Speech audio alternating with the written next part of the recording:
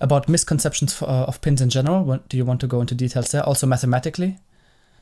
Yeah, so one of the things that's always very interesting about pins is that you have a lot of people just kind of show up and just kind of say, it's going to solve my PDE 100 times faster, so I want to use a pin. And that is just so not right. I think that if you look at for example, the last paragraph of the DeepXD paper. So, the DeepXD paper is the one that comes out of Rackauckas' lab at Brown. So, they're like the creators of the pin methodology.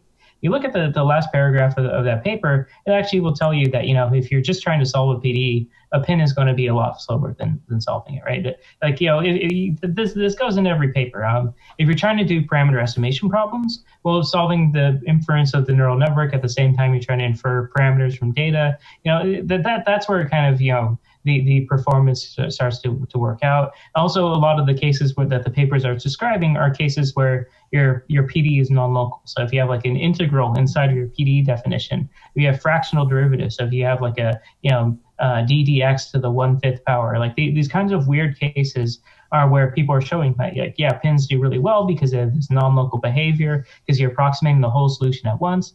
But if you just have, the heat equation or, diffusion advection, you're not going to do any better than your classical method. And in fact, you're going to do a lot slower than your classical method because these classical methods are made in many ways to be like optimal solutions to them, right? You like part of what you do in a numerical analysis class is you prove that, you have this high order convergence and all these really nice properties. And when you have something like Gaussian quadrature, you prove that you have like the optimal convergence of the quadrature methods. And pins don't have those things, right? Neural networks just generally do not have those have those kinds of guarantees or those behaviors.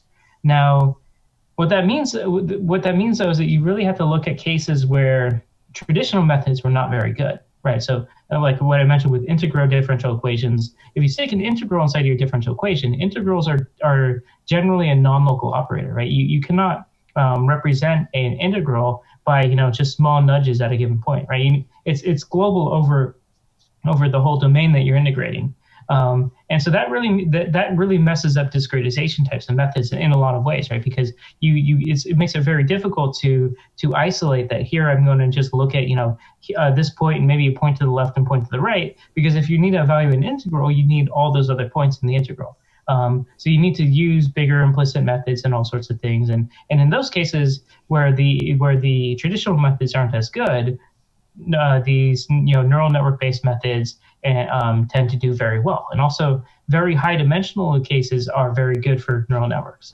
So if you have a 100-dimensional PDE, like it sounds unreasonable, right? Because you're like, oh, I have 3 physical dimensions in time. Mm-hmm. But a 100-dimensional PDE show up in cases where you're naturally representing distributions over the probability distributions over states. So for example, Schrödinger's equation has a dimension for, has 2 dimensions for every particle, right? Because it has a location and a momentum, because it's representing a wave function. That wave function has a location and a momentum for every particle. So if you have 3 particles, there are 6 dimensions to your partial differential equation. Mm-hmm. And if you think about these finite difference methods, if you have 10 points in every single dimension, and then you say I have 100 dimensions, well, then you have 10 to the 100th power points, which I think I calculated this out once. You'd need 10 to the 82th power of terabytes of RAM in order to hold that solution just one time step, right?